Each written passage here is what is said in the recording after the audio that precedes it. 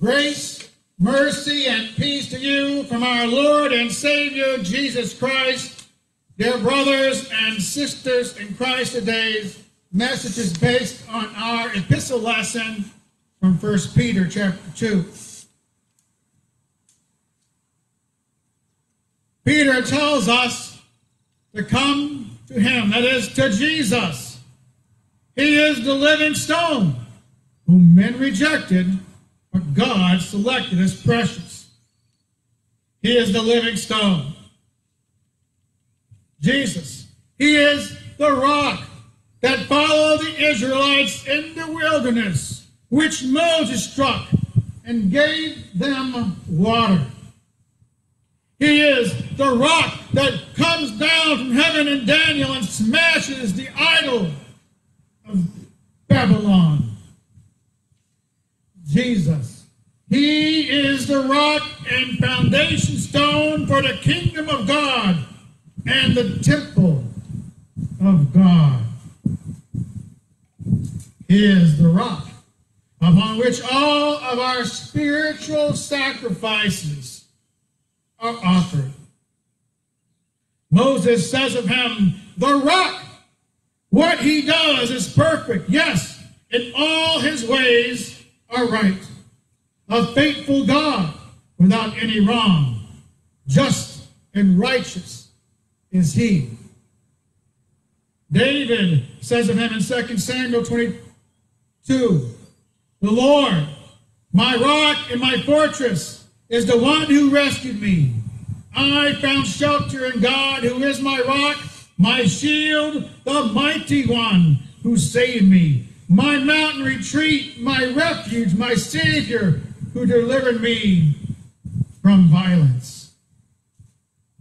Isaiah says of him in chapter 28, therefore, thus says the Lord God, behold, I am the one who has laid as a foundation in Zion, a stone, a tested stone, a precious cornerstone of a sure foundation, and whoever believes will not be in haste. Throughout the Old Testament and many other places, it is testified about the rock, that stone that we can put our trust in. The Lord our God had put it before the Israelites and constantly told them to put their trust in him. And when he finally came, in Matthew 21, Jesus said to them, have you not read in the scriptures, the stone that the builders rejected has become the cornerstone. This was the Lord's doing, and it is marvelous in our eyes. Therefore I tell you, the kingdom of God will be taken away from you and given to a people producing its fruits. And the one who falls on the stone will be broken to pieces. When it falls on anyone, it will crush him. And when the chief priests and Pharisees heard his parables, they perceived that he was speaking about them. See, you figure, huh? They perceived. One of the few times they understood one of Jesus' parables, they perceived he was talking about them. That is, they were rejecting him, the one whom God had appointed to be the chief cornerstone. He is the rock chosen and precious, but rejected by them.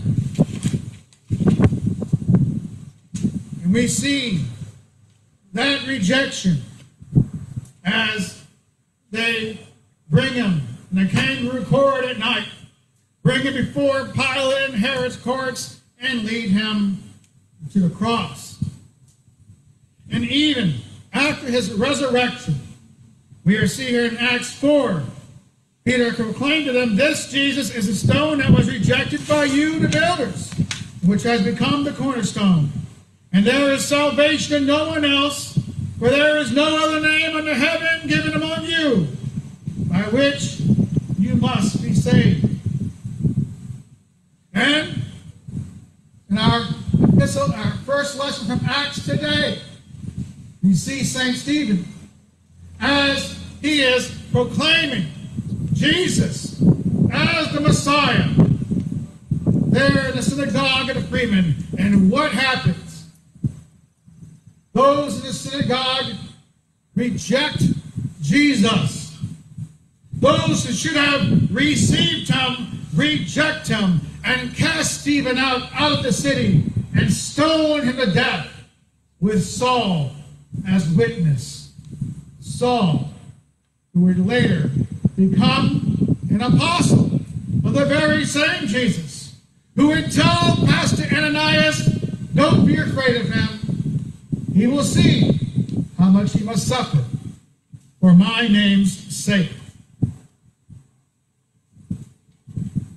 This Jesus has called you. He has called you out of all the peoples of the world to be living stones, to be made one with Jesus in his life, to be made living stones in his temple through the waters of holy baptism and through faith in his name. You, St. Peter says, are living stones, being brought into a spiritual temple, to be holy priests, bringing spiritual sacrifices that God gladly accepts through Jesus Christ. Yes, all of you, priests of God through Jesus Christ, offering spiritual sacrifices. And what kind of sacrifices are these? But proclaiming to other people what Jesus Christ has done by putting your trust in him and him alone, by offering up yourself as service, to be of service to your neighbor, and especially to your fellow Christian. For those who disobey the word, he is a stone which, rejected by the builders, has become the cornerstone. The stone they stumble over, and the rock they fall over. When they disobey the word, they stumble over it. And that's the end appointed for them.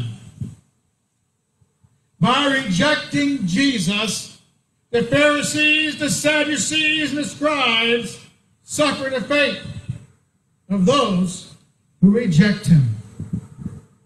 And as Jesus is proclaimed throughout the world, in this place and in every place, those who refuse to acknowledge him as the Lord, those who refuse to acknowledge him as their rock, as the foundation of their salvation, as their only source of salvation, they stumble upon him. Sometimes they try to feign faith in him, saying Jesus, but it's always Jesus plus.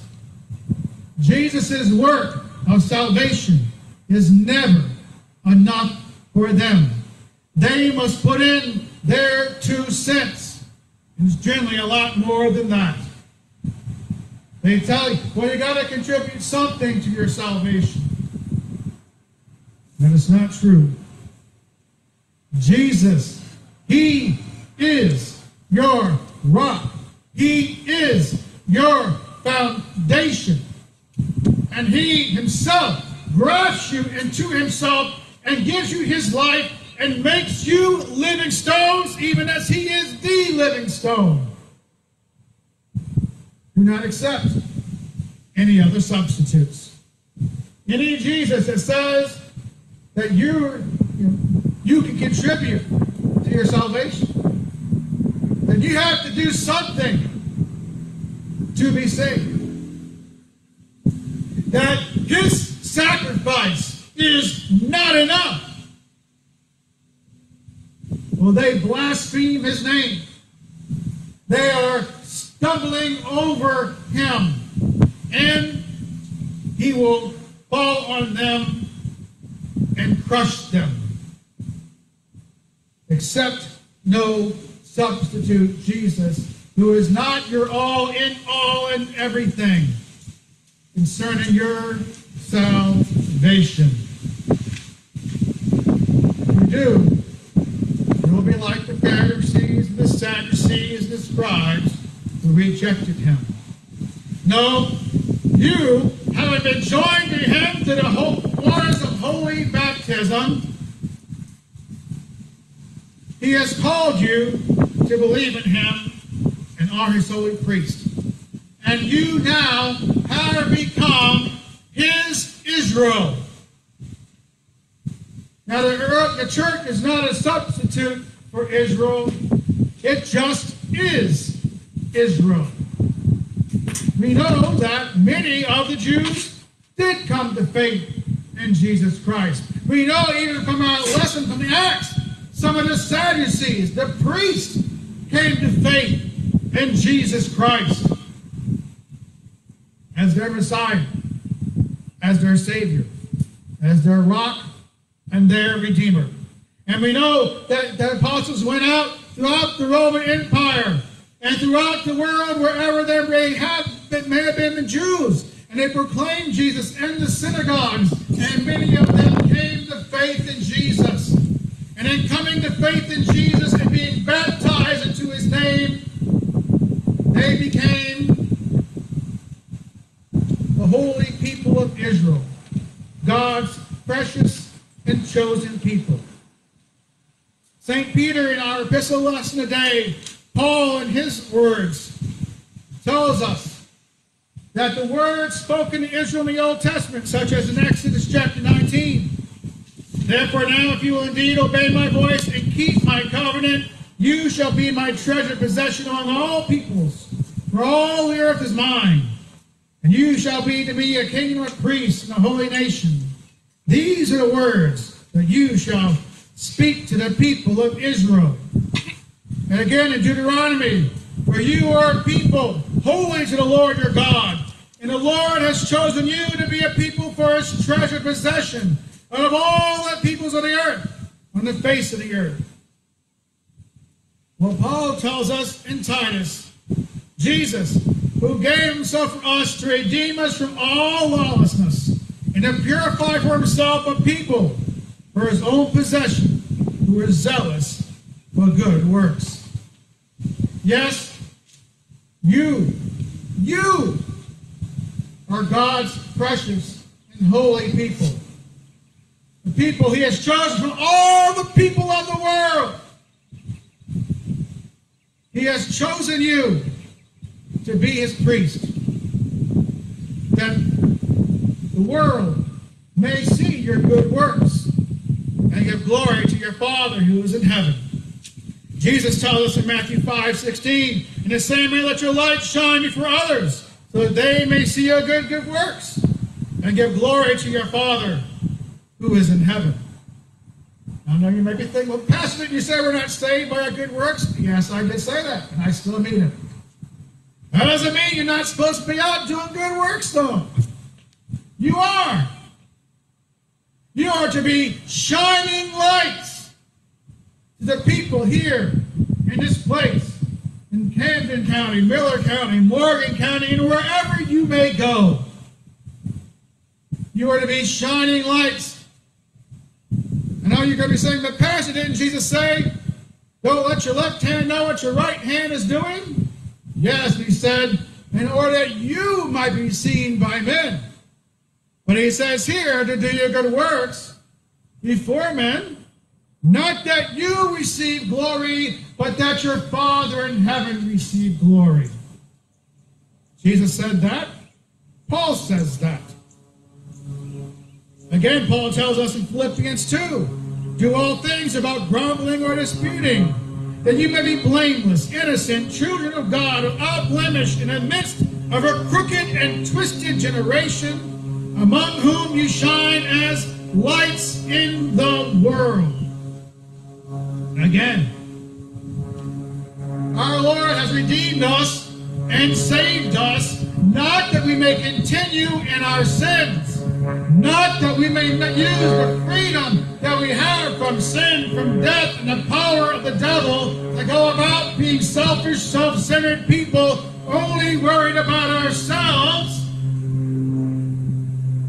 But he has called us to love our neighbor, to be of service to our neighbor, to seek out how we may honor our brothers and sisters in Christ more than ourselves. As Jesus said, he came not as one to be served, but to be the servant of all. And so he has called you as his holy royal priest of his kingdom to be of service to one another, to help one another, to clothe one another, to feed one another, occasionally maybe even to house one another, to show God's mercy and kindness that he has shown to you by showing it to others who also are not deserving of it. Because we are not deserving of any of the good things that our Lord and Savior has showered upon us, no matter how good we have been. Because God knows the innermost thoughts of our hearts. He knows what we have done. He knows what we said. He knows what we have thought. And indeed, we are not worthy of any of the things that God gives to us. Most of all, the free gift of salvation that we have in Christ Jesus. Nevertheless, as St. Peter, as he quotes Hosea, I will have mercy on no mercy, and will say to not my people, you are my people, and he shall say, you are my God. Paul tells us in Romans, quoting Hosea indeed, as he says in Hosea, those who are not my people I will call my people, and her who is not my beloved I will call beloved. And in the very place where it was said to him, you are not my people, they will be called sons of the living God. Most of us here are not Jewish by descent. We are not physical descendants of Abraham, of Isaac, and Jacob. But many of them did not follow in the faith of Abraham, Isaac, and Jacob. And so he has called you out of all the people of the world, called you who did not deserve mercy, and has given you his mercy. Called you who are not his people. And now he has joined you to Christ through baptism and faith and says, you are my people and I am your God. What great and wondrous mercy and kindness that God has shown to us, that we should constantly be merciful and kind to those around us. And we would show forth the love of God to those around us, those who we think do not deserve our mercy, those who we think do not deserve God's mercy. We should be showering upon them the mercy that God has shown us. For indeed, he has been merciful and kind to us, adopting us as his very own children, making us into his holy people Israel, preparing us to enter into his kingdom, which has no end. Such is his gift to you today. May the peace of God, which is beyond all understanding, keep your hearts and minds in Christ Jesus. Amen. Brothers and sisters in Christ, we are not passing the plate again. As you leave today, please offer up your thanksgiving sacrifices to our Lord and Savior in that post over there. In the meantime, until we get to that point, we shall offer up our prayers to our Heavenly Father. Our help is in the name of the Lord, the maker of heaven and earth. Most holy God, the source of all good desires, all right judgments, and all just works. Give to us, your servants, that peace which the world cannot give, so that our minds may be fixed on the doing of your will, that we, being delivered from all fear, may live in peace and quietness through the mercies of Christ Jesus, our Savior. Amen. O God, you will keep in perfect peace those whose minds are fixed on you. For in returning in rest we shall be saved, and quietness and trust shall be our strength. Heavenly Father, we confess to you our fears, our worries, and our anxieties. You have given us your perfect love, which casts out all fear, and your peace, which transcends all understanding. But even still, we feel dislodged, displaced, untethered, and uncertain in these times. We believe, Lord. Help our unbelief. Lord, have mercy. Christ, have mercy. Lord, have mercy. O God, make speed to save us. O Lord, make haste to help us. O Lord our God, accept the fervent prayers of your people as we cry out to you. In the multitude of your mercies, look with compassion upon us and all your creation. For you are gracious, O lover of souls and giver of life. And to you we give glory, Father, Son, and Holy Spirit, now and forever. Amen. Gracious, O God, the comfort of all who sorrow, the strength of all who suffer, let the cry of those who grieve come to you, and they may find your mercy present with them in all their afflictions, and give us, we pray, the strength to serve them for the sake of him who suffered for us, your Son, Jesus Christ, our Savior. Amen. Let us also pray for a swift end to COVID-19, for those infected and those who have been exposed, Grant them strength, healing, and protection. for their loved ones and caretakers, Grant them peace, comfort, and endurance. for those leading nations, Grant them sound minds, courage, and humility. for physicians, nurses, technicians, researchers, administrators, and all other healthcare employees around the world, Grant them strength by your life-giving spirit, wisdom, and resources to do the works before them. for those who must work despite the threat of illness, Grant them protection and continued provision. for those become unemployed or underemployed during this pandemic, Grant them comfort, wisdom, and financial provision. for churches and their clergy, Grant them discernment and creativity to lead and minister in unprecedented circumstances. for parents and families, Grant them wisdom, patience, and joy. for children, grant them protection from fear, for those whose home is not a safe haven, Grant them refuge. for those who are alone, Grant them the sense of your nearness and love. for all navigating decisions during this time of uncertainty and fear, Grant them your peace. and for all the prayers we cannot voice because our language is insufficient or our ignorance too great. Lord, hear our prayer. Amen. O God, your unfailing providence sustains the world we live in and the life we live. Grant that we may never forget that our common life depends upon each other's soil.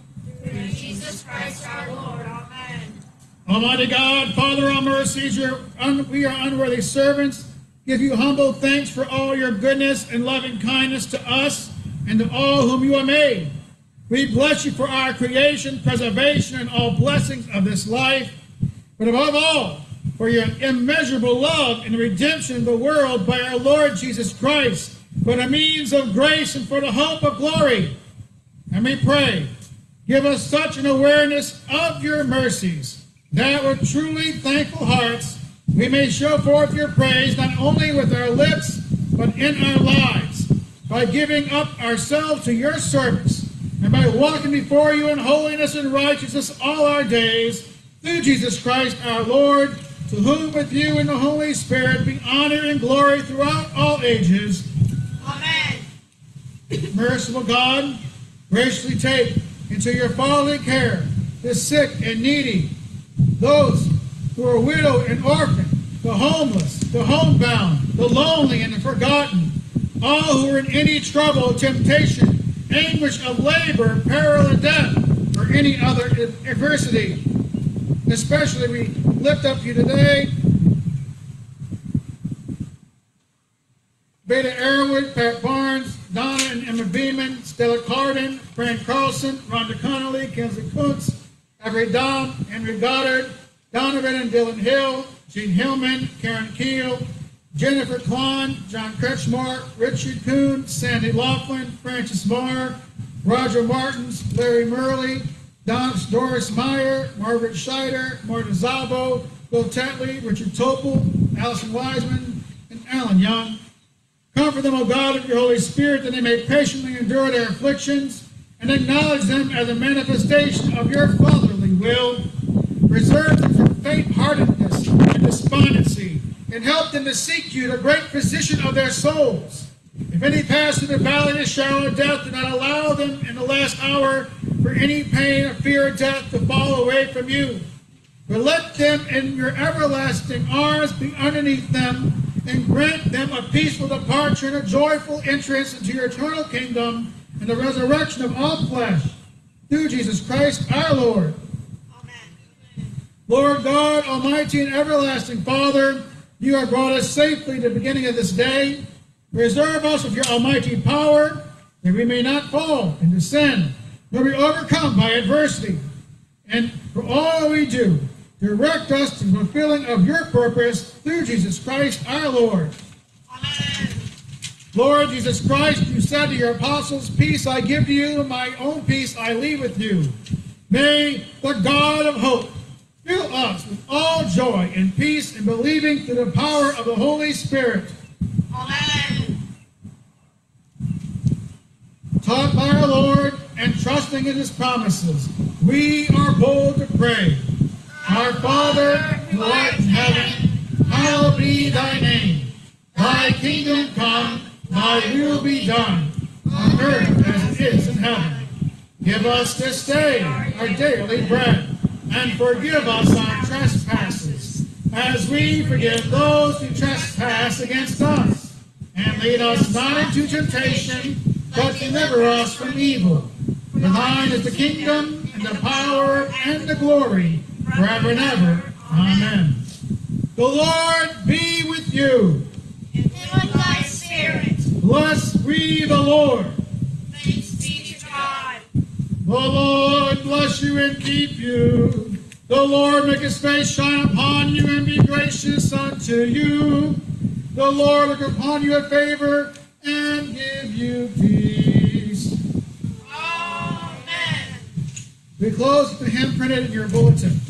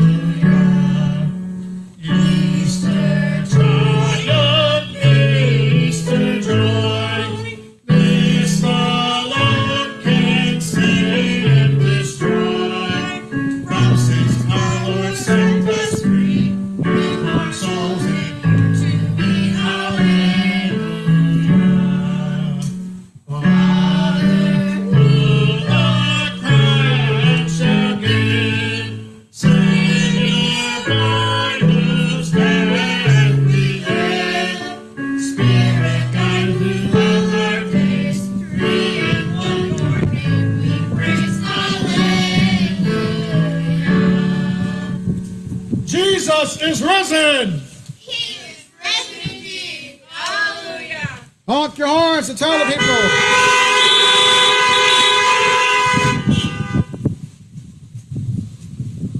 God's blessings to you today. We're so happy to have you with us. The elders and I have decided that we are going to continue the drive-in service through Memorial Day weekend. I suggest perhaps if you have a passenger in your car, that you arm them with a umbrella or a parasol. It's nice and cool today, but it may heat up later on in the next couple of weeks. So help them out. Bring an umbrella or something here to block the sun coming from the east. Also, starting next Sunday, we will be having communion indoors. We will dismiss everyone who's not taking communion to exit out that direction there. And then one car coming at a time, leaving 6 feet between people and sitting in the appointed spots. Each row, each pew will come up one at a time and come to the table. There will be more details later on that and the like. So you can still call and come in during office hours from 9 o'clock to 11:30, Monday through Thursday, or call me to make an appointment when you'd like to receive the Lord's Supper anytime during this time, during this pandemic. So don't forget about that. And other than that, God's blessings on your week. And we ask that if you exit, please exit out that direction over there. And have a great day. Happy Mother's Day, everyone.